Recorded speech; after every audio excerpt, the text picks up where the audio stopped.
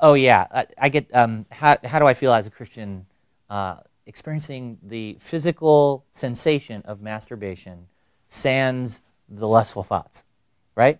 Okay, yeah, because that's just it. I talk to guys all the time who say, you know what, I masturbate to images of my wife.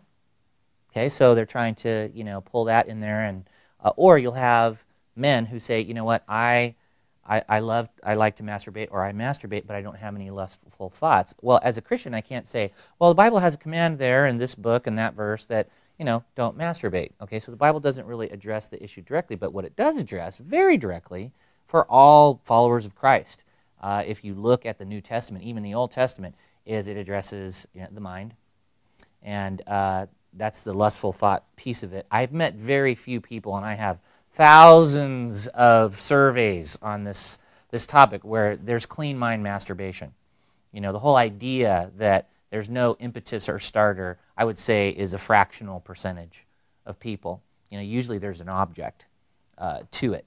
But then with respect to the behavior itself, the Bible really clearly teaches that when your body has more authority over your mind, that to you is sin. That word, it's kind of missing the mark. It's unhealthy.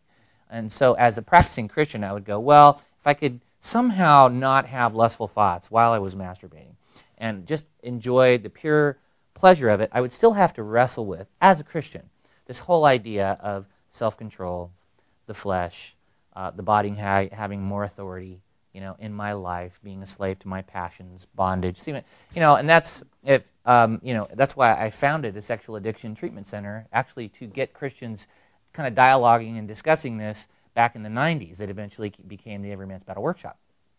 Is that there were Christians that were wrestling with these very questions and trying to engage the topic through the filter of their faith.